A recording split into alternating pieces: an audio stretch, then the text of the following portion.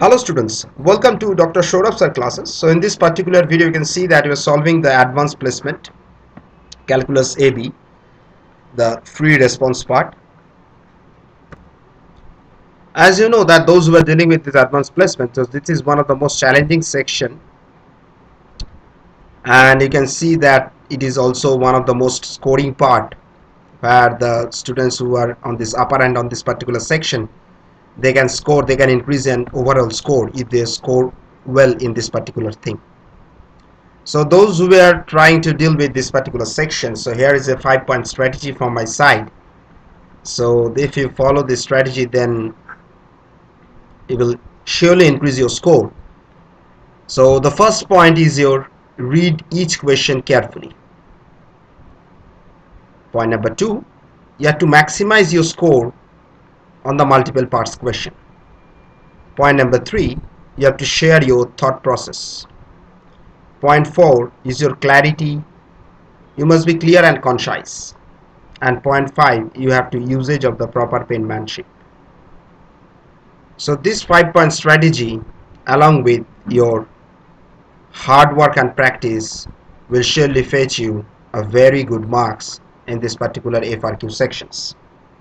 So as you know, this to master this strategy, particularly where you have to the thought process, what you have in mind, how you approach the problem, and be clear and concise. So this clarity and the share, so these two things you will only gain only through practice. So reading the question, maximizing your points on the multiple part, sharing your thought process, your clarity, and your usage of the proper penmanship, so along with your practice. So this makes a 5-point strategy to crack this particular section, this FRQ. So now let us move to the question 6 of today, and this is a part B. You can see, and you know that, and this is the graphing calculator is not allowed here. So what you have to do, you have to do by hand. Now the first question, we will solve the question 1, 6a. So it is giving that functions f, g, and h are twice differentiable functions, with g2 is equal to h2 equal to 4, and the line y equal to 4 plus 2 by 3x minus of 2 is tangent to both the graph of g at x equal to 2 and the graph of h at x equal to 2. So we have to find h prime 2. So this h prime 2 is simple. So it will be simply 2 by 3. Right? So that is the part for this question. For the this you can see the h is a twice differentiable. Yes. So if you differentiate this, so you will get h prime of 2. It will be simply 2 by 3. Right. Now there is nothing with this question. So this is part A. So now let's move to this part B. It is given that let a be the function given by ax equal to 3x cubed hx.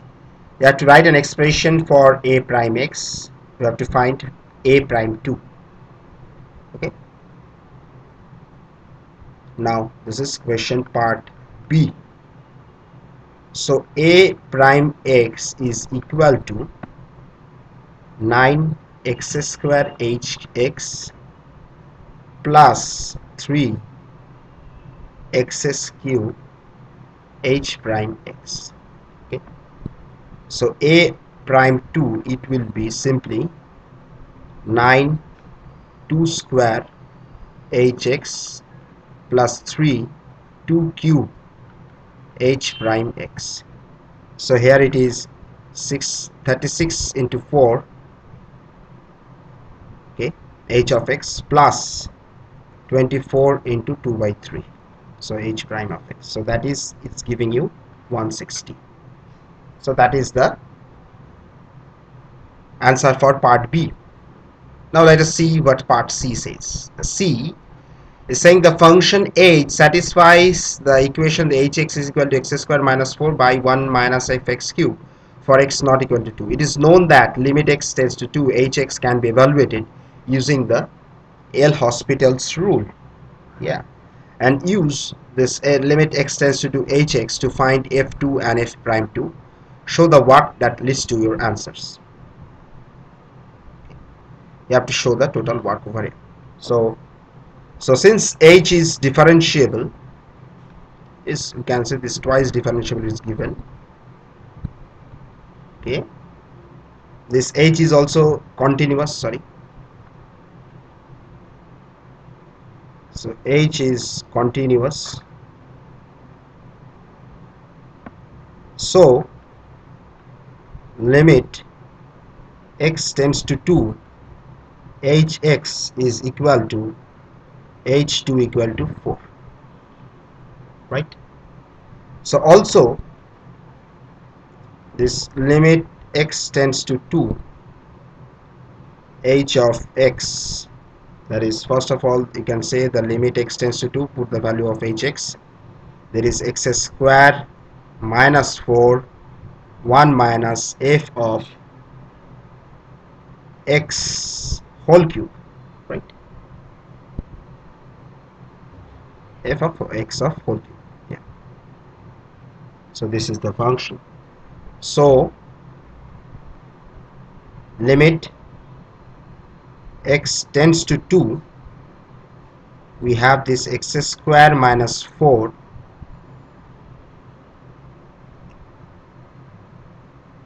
1 minus f x cube, it is equal to 4. Okay, so because this, you know that the limit x tends to 2, this x square minus 4, it will be 0, right? It will be equal to 0. So we must also have this limit x tends to 2, 1 minus f of x cube is also equal to 0. So thus from here we can write that limit x tends to 2, f of x is equal to 1. Okay, so this is all about h.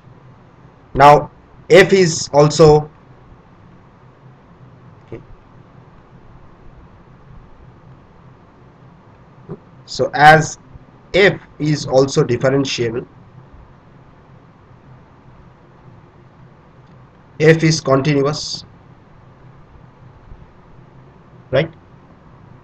So we can write that f of 2 is equal to limit x tends to 2, f of x is equal to 1, right?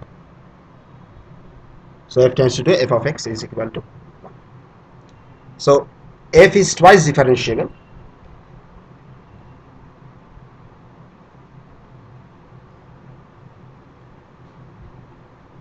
So f is twice differentiable. So f of prime, it is also is continuous. It is also continuous. So we can say that this limit x tends to 2, f prime x is equal to f prime 2, it exists. Simply we can write that, right? So now the L, using the L Hospital's rule, we have to find the answer. That is the L Hospital rule.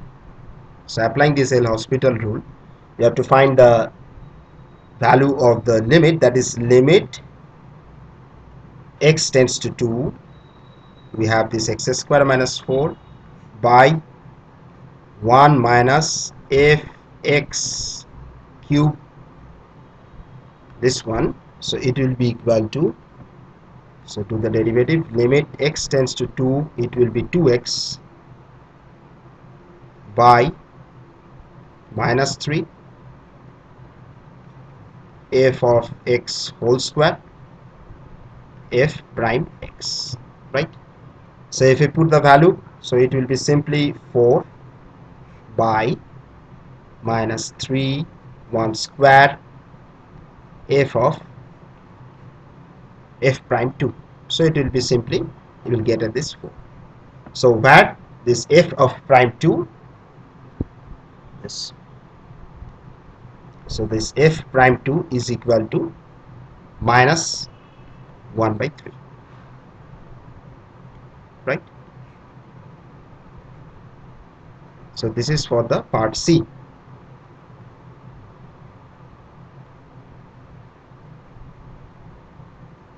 So we have to find the limit x using this limit hx to find f2 and f prime 2. We are finding it. Now the last part, that is a part D.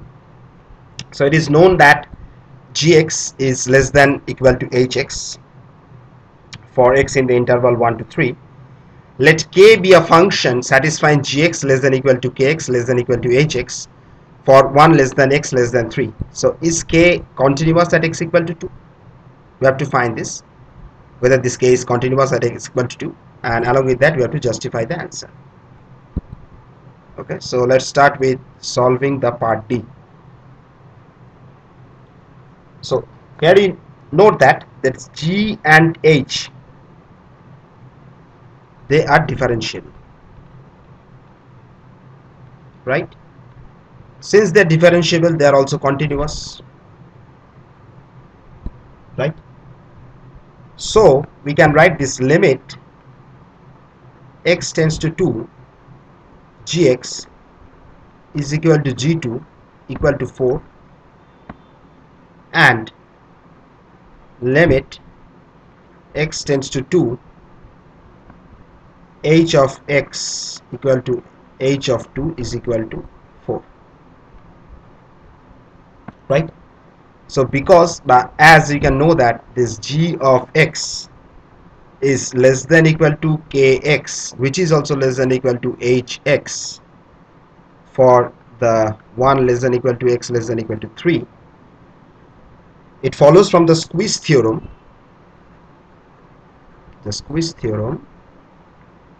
that limit x tends to 2, k of x is equal to 4. Also you can find that also this 4 is equal to nothing but g of 2, which is less than equal to k of 2, which is less than equal to h of 2, right,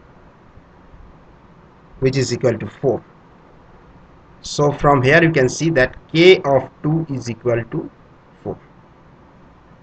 So the k is continuous at point, at which point? At x equal to 2. Okay, so that is for the part D. Now let us understand the point distribution over here from part A to part D. So this one, for A it is 1 point. Okay, so the next one, this product rule, you have this 1 point for part B. We have find the A prime. Okay, so this answer will give you A prime is 1, and the answer will give you 1 point. So part 4, this limit, this ratio gives you 1 point. The f of 2, finding the value of f of 2 is 0.1. Okay, so this one, this will give you 1 point, and again using the L'Hospital's rule, this will fetch you 1 point, and finally the value of f prime 2 will fetch you 1 point. This 4 points out of there. And this is the last part. We have to find that this is continuous with the justification. So this is all about the 1 point. Okay, so this total 9 points, 1 plus 1 plus 3, 4, 5, 6, 7, 8, 9. So 9 points for. So this is not -1, this is +1. Yeah. So that's all about the question number 6.